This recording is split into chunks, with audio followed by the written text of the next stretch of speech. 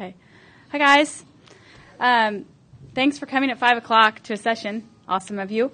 I'm Karen Borchert, and this is my wonderful colleague, Mike Potter, and we are from Phase 2, and we are two of the members of the Open Atrium product team, as well as some additional things that we do at our jobs, but that's how we are representing ourselves here today. This is a session called Open Source Products, Unicorns, or Game Changer. It is, I promise there will only be 1 or 2 pictures of a unicorn. So we're going to go ahead and get started and talk a little bit about this. So there's a lot of speculation and a lot of questions around open source and productization in open source. So at the Business Summit yesterday and at pretty much every DrupalCon and Drupal Camp and Business Summit, there are questions of, can we create products in Drupal? Can we create open source products? Do products work in open source? And so there's a lot of questions about, how do you build a product the open source way? How do you prevent competition when you can't protect the code? And how can you make products work when you're a services company? So these are the questions we hear all the time. And a lot of people ask us about it because we've had some experience in working on products and distributions of Drupal code like Open Publish and Open Public and Open Atrium. So the question often comes back, is it even possible? Or are we just kind of fooling ourselves into thinking that you could create an actual product in open source and take it to market successfully and build even potentially a successful products company in open source? So it is the question of today. We're going to play a little game called Unicorn, Reality, or Game Changer, and talk a little bit about some of the myths and some of the things that happen and that people think around open source and products, and what what the reality really is, and how open source can actually be a game changer. Because we actually believe that open source is not only a place where it is possible to build products, but a place that it can be even more beneficial or a game changer to create better products.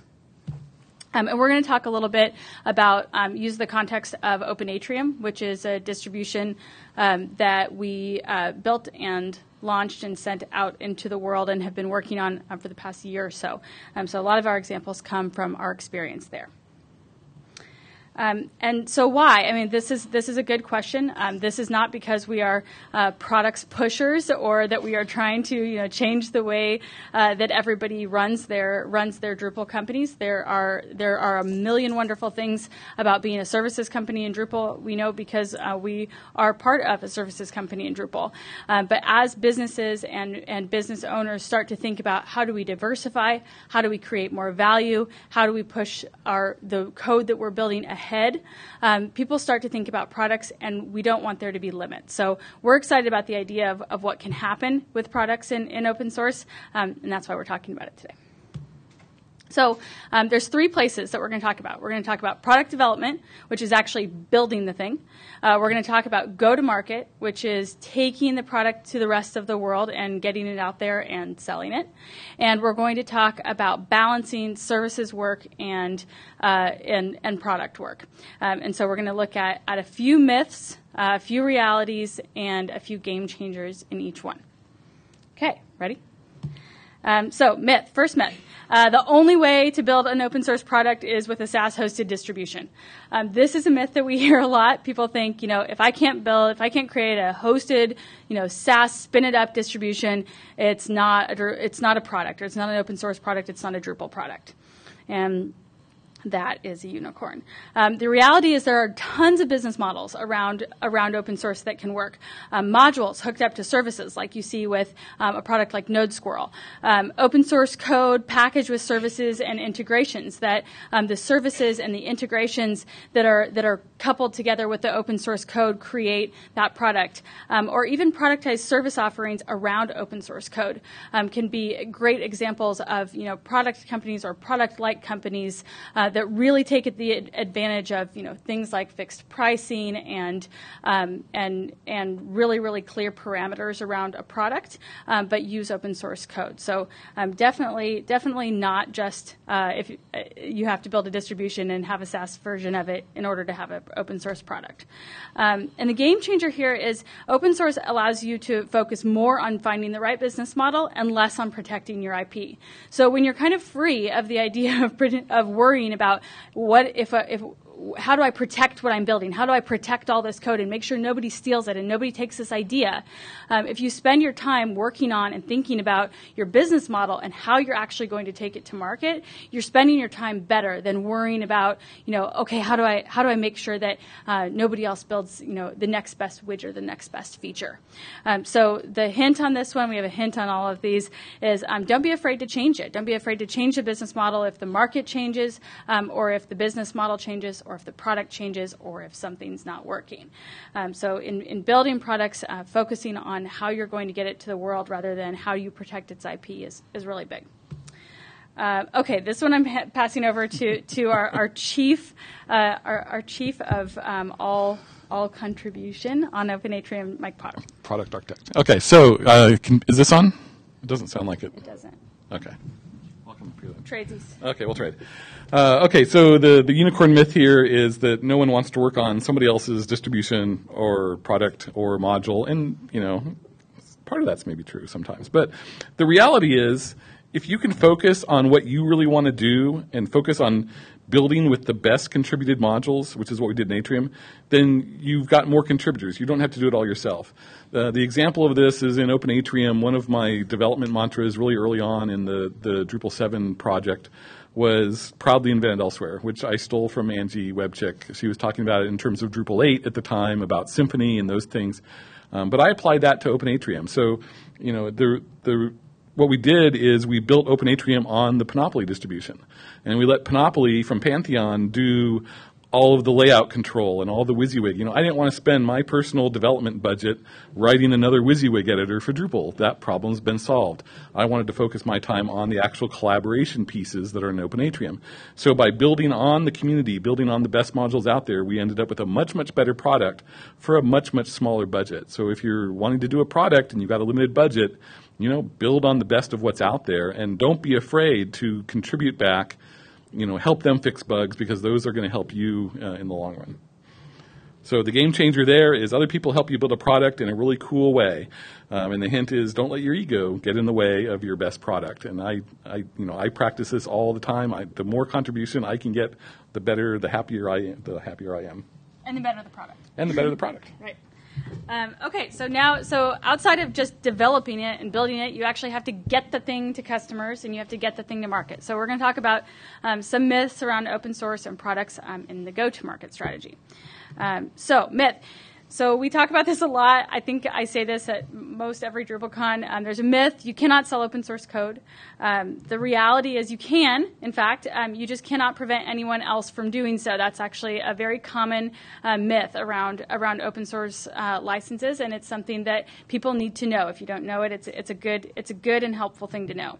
The game changer is that in open source, you differentiate on what you know and how you deliver, not on the thing that you built or the IP that you own.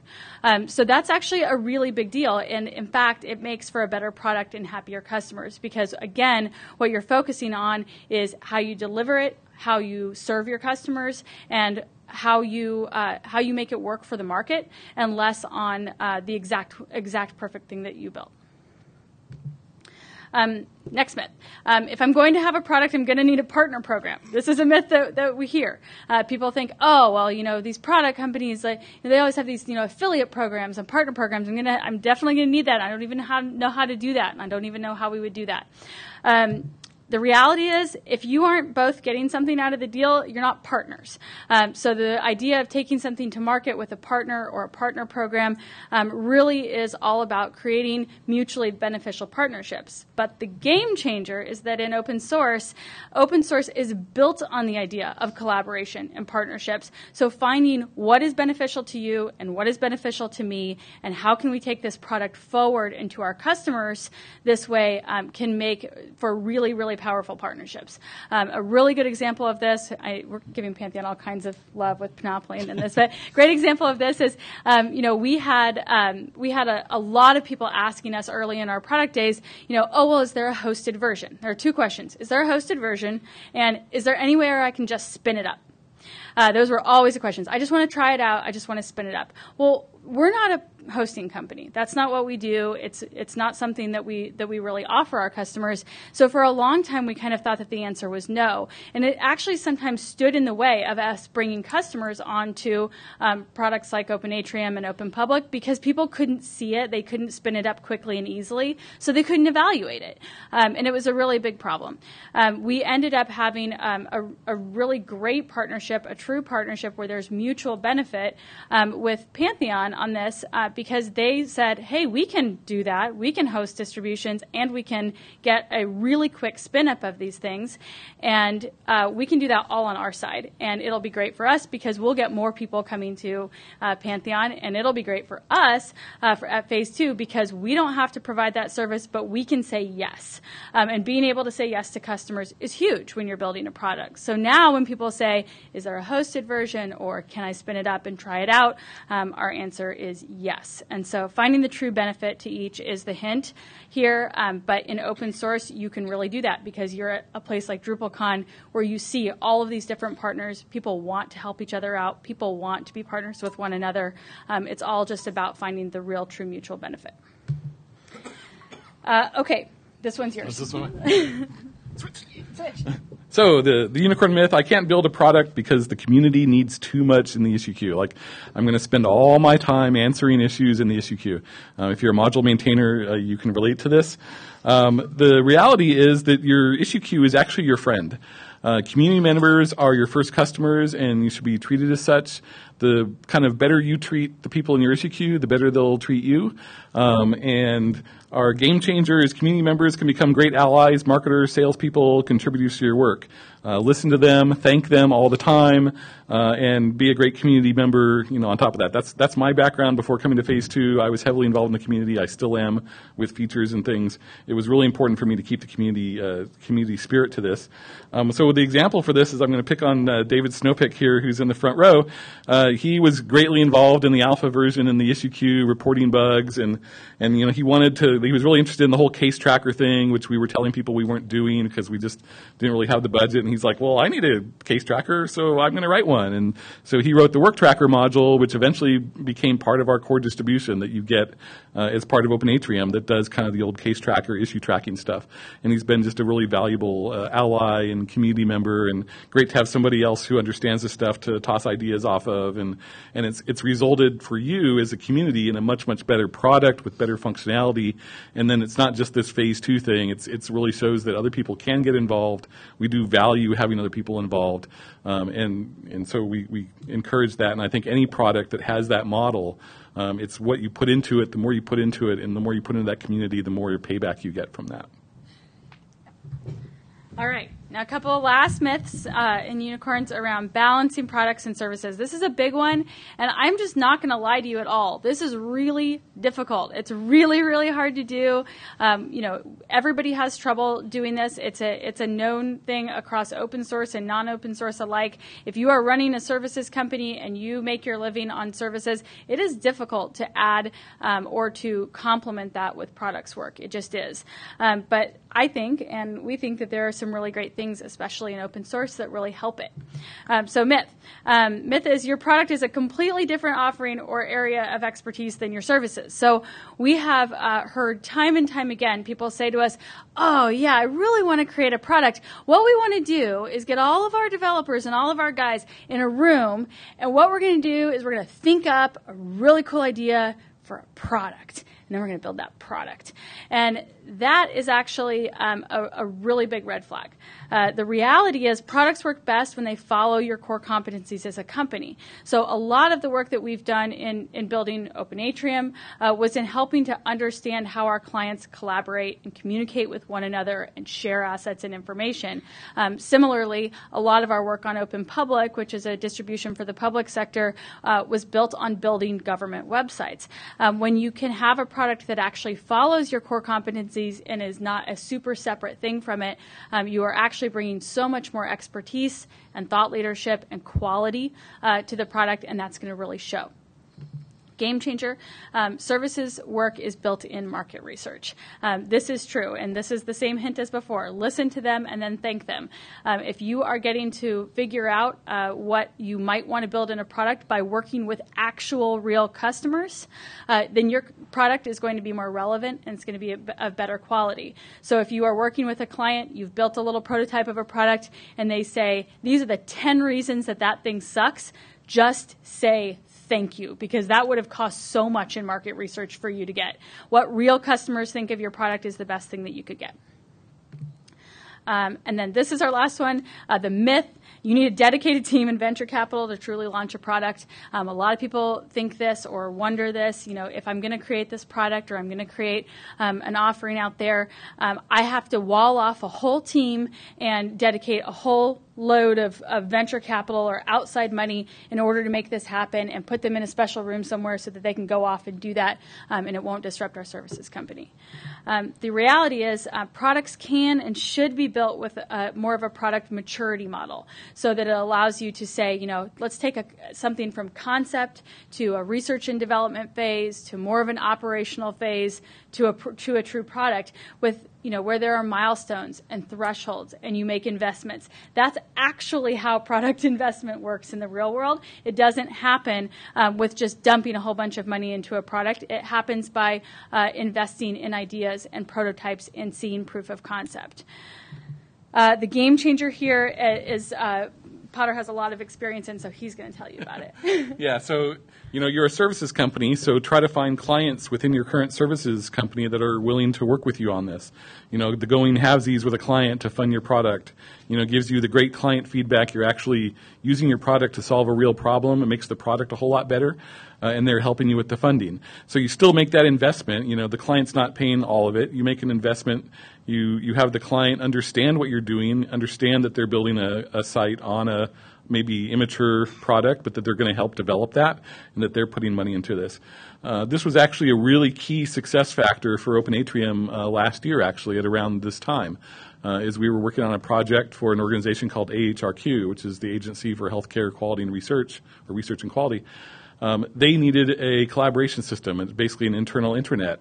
And they really were interested in Atrium. They really liked where it was going. But this was last, May. The alpha had just come out. For example, it didn't have event calendars.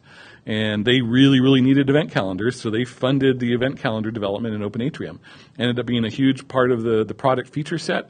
They were able to drive it so it exactly met their requirements and their functionality.